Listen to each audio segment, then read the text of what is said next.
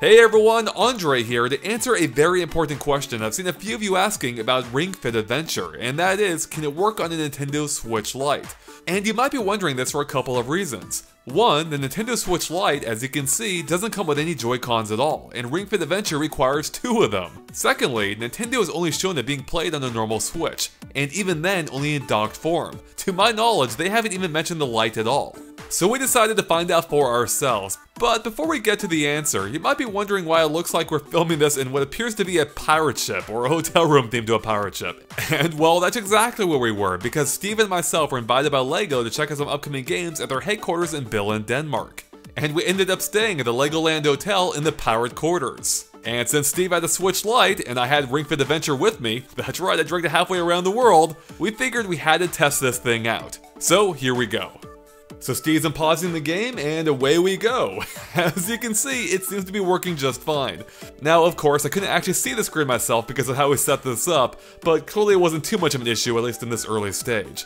So yeah, there you have it. Ring Fit Adventure definitely works on the Switch Lite, but there are a couple of caveats there. One, of course, you're going to need a pair of Joy-Cons, which do cost, I believe, $80 US, so that is a separate cost on top of Ring Fit Adventure and the Switch Lite itself. Secondly, the Switch Lite isn't really a great platform for it, because the Switch Lite, again, has no dock, there's no way to connect it to a TV, which means it's going to be pretty hard to see that screen when you're working out, especially given the fact that the Switch Lite doesn't have any kind of kickstand at all. Now, some cases may have a kickstand which can help mitigate that factor, but yeah, it's going to be pretty tricky to work with, and I know this because I actually tried doing a workout in my room with a normal Switch in handheld form, or rather in tabletop form with a kickstand out.